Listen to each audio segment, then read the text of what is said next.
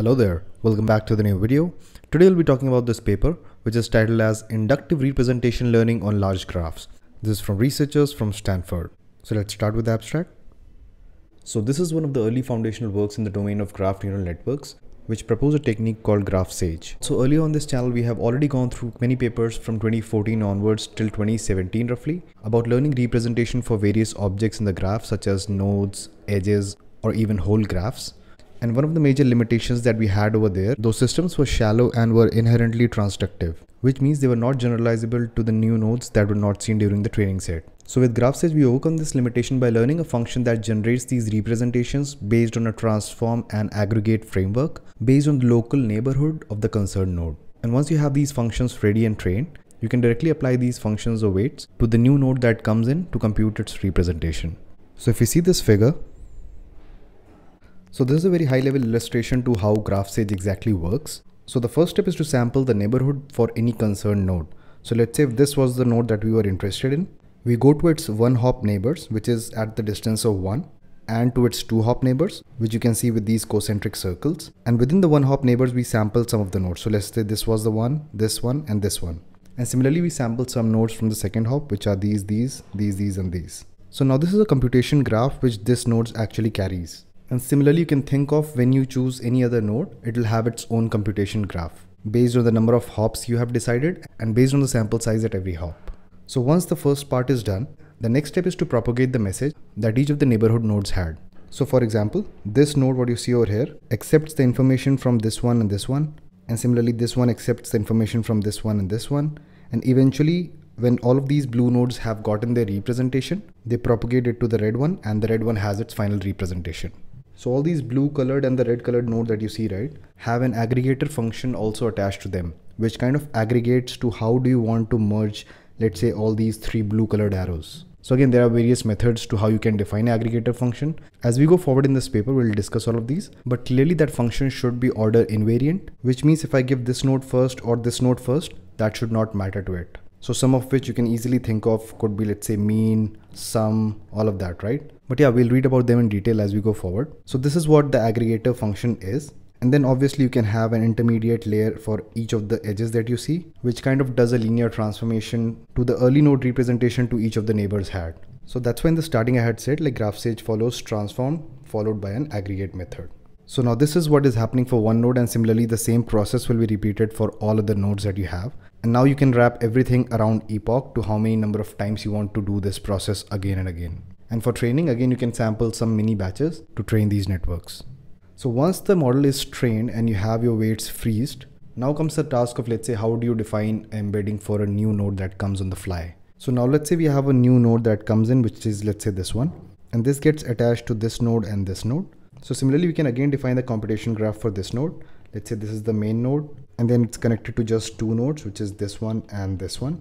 And since you already have some embedding representation for these, because these were the nodes that were already present during the training data, you can pass them through the aggregator function of the kth layer and get the representation for this node. So yeah, this is essentially how you go about scaling it. And if you talk about how do you train or get the embeddings for this red colored node at the first place, again, you can do it in a supervised or unsupervised fashion. So for example, in a supervised, you can have, let's say, the initial label for this node as spam or not spam. Based on the cross entropy loss, you can then backpropagate and train each of those computation graphs. And for unsupervised, you can use the property to what we used in node2vec or deepwalk, which was that if two nodes are neighbors of each other, then in high dimensional space also they'll be close to each other. So you try to optimize on that loss. So I think this paper discusses both of these techniques. So we'll revisit them again as we move forward. Okay. So if you go through the forward propagation algorithm, so for this, we assume like the training has already been done and we have all these k aggregator functions already trained and the parameters are freezed. So we'll denote each of the aggregator function by this, and the weight matrix at every level is given by w superscript k, where k is nothing but the level, which indirectly means the hop length. So if you see the pseudocode for this, the input to this function is supposed to be a graph which has v vertices and e edges. And then you have some input representation or feature representation for every node already, which could be, let's say, node degree, for example, or at very basic, it could be just the one hot encoded vector for that node. And then you have the depth k, which kind of defines how deep do you want to go in the network and take information from there. And then again you have the weight matrix, you have the non-linearity, and then aggregator functions. So each hop will have its own aggregator function. So if there are multiple aggregator functions to be learned at every level, then they'll have their shared parameters. And then you have the neighborhood function that takes in a node V and finds out all the neighborhood for that node. And the output is nothing but a dense vector representation for every node.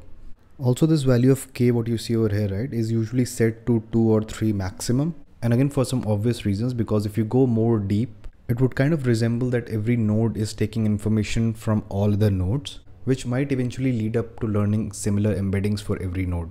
So instead of propagating so deep in the graph, we just set it to 2 or 3 maximum, so that the computation graph that every node holds is little exclusive to that, because of which you'll have diversity and learn different embeddings. So yeah, we start off with the feature representation for every node that we define, which could be, let's say, one hot encoding. And then for every depth that we have, we follow this loop. And once we are out of this loop, we have kth level representation for every node. So let's see what this loop does. So under each depth, we go through each of the vertices. So for any particular vertex, you calculate the neighborhood for that node. You get the representation for those nodes from the previous depth and pass them through an aggregator function. So for now, you can think of this as a mean.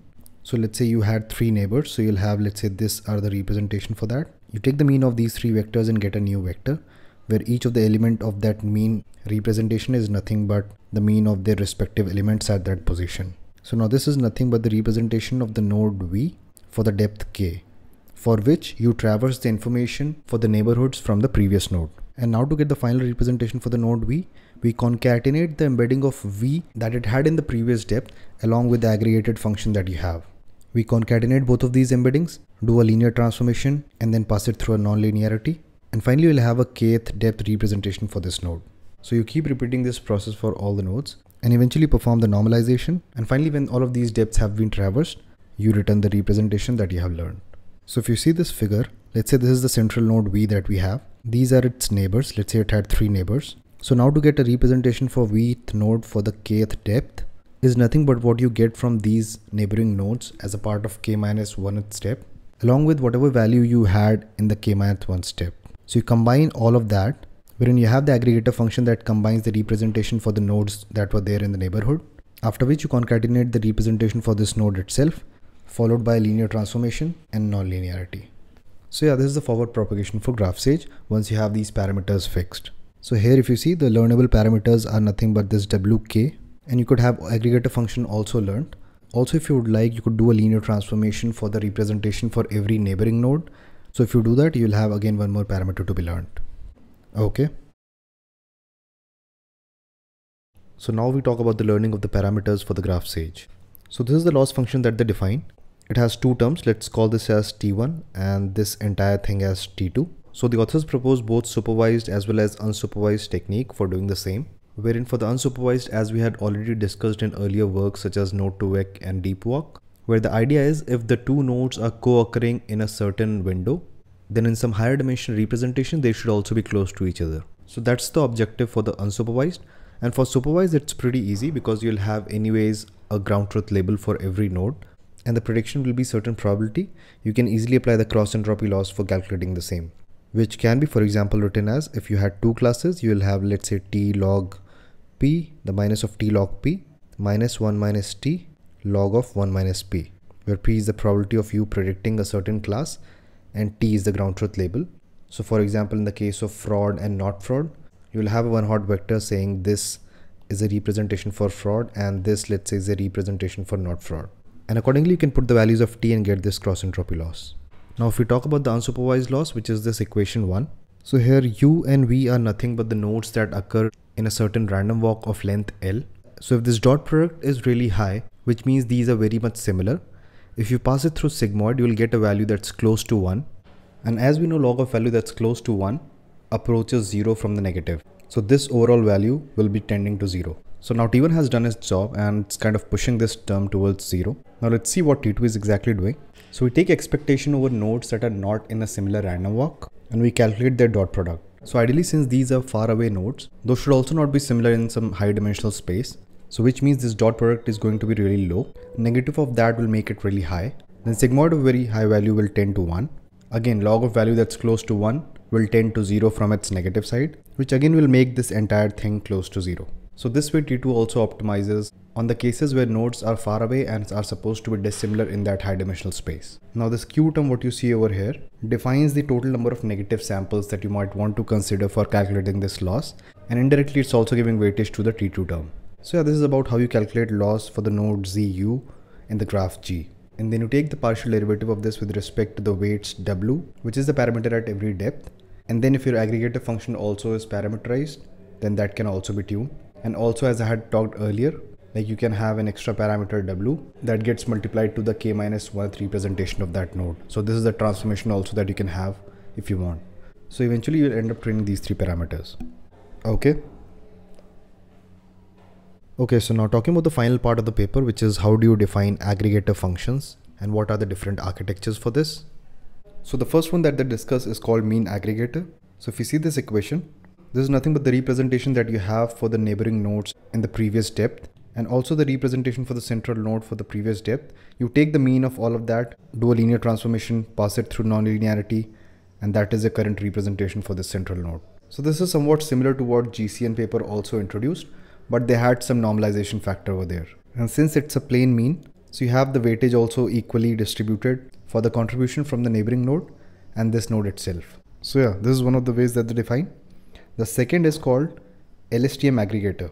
Also before that, if we see this again, we are directly getting the representation for that node at the kth step. Unlike in the pseudo algorithm where we saw a concat function that took h of v k-1 and concatenated that with the aggregator of the neighboring nodes. Okay, so talking about the LSTM aggregator now. So before this, one more thing that we have been constantly discussing, like the aggregator function should be order invariant. Again, for the same fact that if we consider this one first, let's say, or this one second, or the vice versa, the output should be same. So the ordering should not matter over here. But LSTM, as we know, are sequential methods that inherently capture this temporal pattern. So to adapt LSTM to operate on this unordered set, they train LSTMs by feeding it random permutation of the neighboring nodes. So with this, they are trying to force LSTM to be symmetric. Okay. The third and the final one is called the pooling aggregator. So this is the exact thing what I have been mentioning. Like you can have an extra parameter or extra network that will try to combine all the representations for the neighborhoods. And eventually you can take an element-wise max over all these transform representation. With this, you get aggregate pool. And again, as we saw in the pseudo algorithm, you can do a concat with the current one and this aggregated one, have a linear layer, do a non-linear transformation, and this is the representation that you have. So yeah, I think now we're done with the paper. Now they have experiments and all. So before you move on, make sure to hit that like button and subscribe to the channel. Also share it across with your friends, whosoever is interested in such content. I'll meet you in the next one. Bye-bye.